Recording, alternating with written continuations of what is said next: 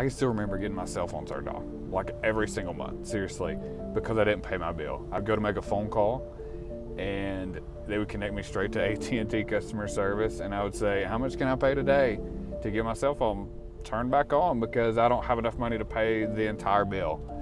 And I literally did that every single month for years. And I will always, it's just incredible to think about, you know, how far we've come, and just all the business that we've been able to do, and all the people we've been able to help in these just gorgeous, huge houses we've been able to sell.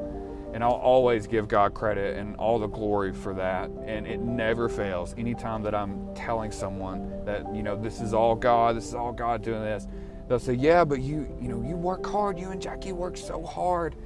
But it's like, we've always worked hard. Like, yeah, we do work hard, and we've had to work really hard, but, you know, worked hard my entire life. Like, I was working hard when my cell phone bill was getting turned off every single month. So I know that, you know, it's not just hard work.